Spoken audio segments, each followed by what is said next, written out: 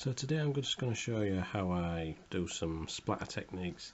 Now I've drawn some, it looks like I've already done some splatter techniques, but that was with a white pen, a Sakura jelly roll ink pen to be precise, but you can add extra texture and just effective detail with some acrylic paint. I just add a bit of water in it just to make it more splatter.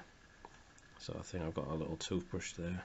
It's not my toothbrush, it's a brand new one just for this purpose, and obviously an old rag thing just in case.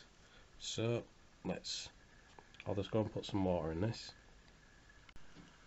So I'll just put some water in that. Just want to mix it up slightly. Well, not slightly, just more. Just to make it fairly milky coloured. If you find any lumpy bits, just squash them against the side. So that's the artwork, but before I do that, I've got an old sketchbook that I can just test the back of and splatter before, you know. Let's move the artwork over there. So we need to just test it first. Oops.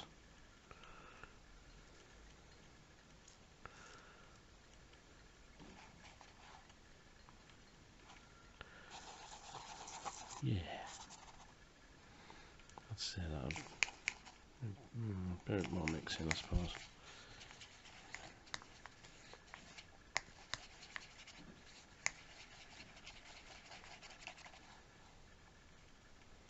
So let's test.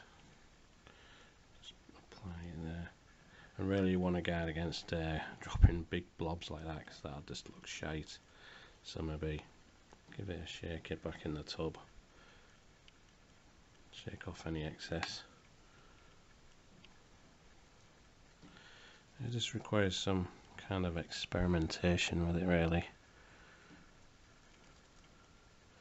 You know, different sort of splatters. You can see them there. So yeah, what we're going to do is,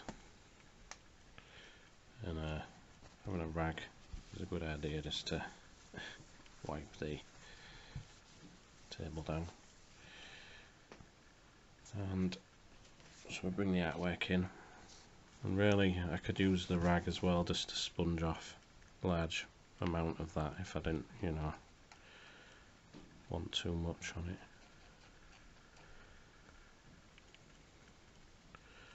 I'll probably do that. Squeeze it slightly. We can just start adding some little, try and get a bit more paint. I think I've done it too watery. Trimmed off any excess.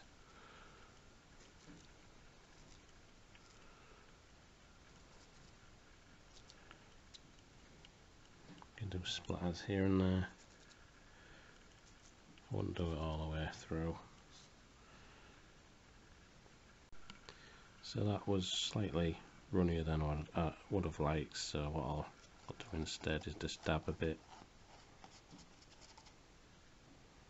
and just actually see what it's like. That's slightly better.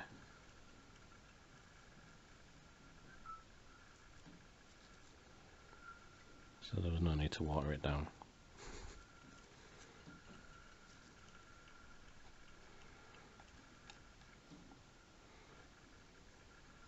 So what I can do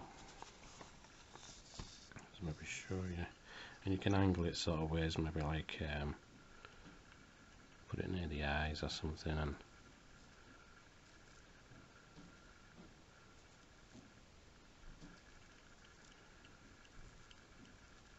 like something's bursting out the eyes, spraying. Just dab a bit more.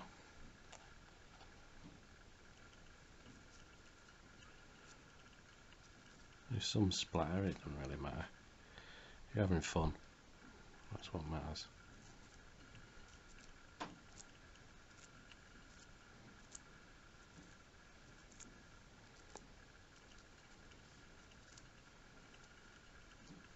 Different textures on the background. Just adds a bit of interest, I think, to the, drawing.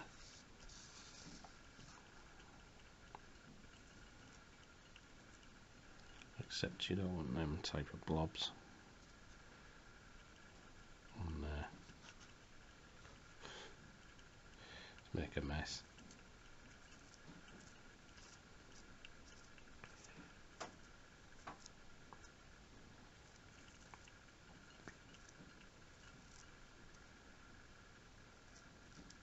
Actually, it is a lot better doing without water, so I don't know what I was doing at the beginning.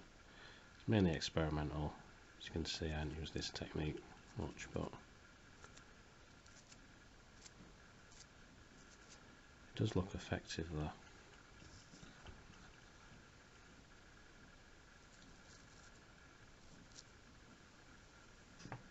So yeah, I just thought I'd show you that, just to add a bit of interest to the drawings and things like that. And maybe ruin some drawings. Yeah. Anyway, see you in the next video.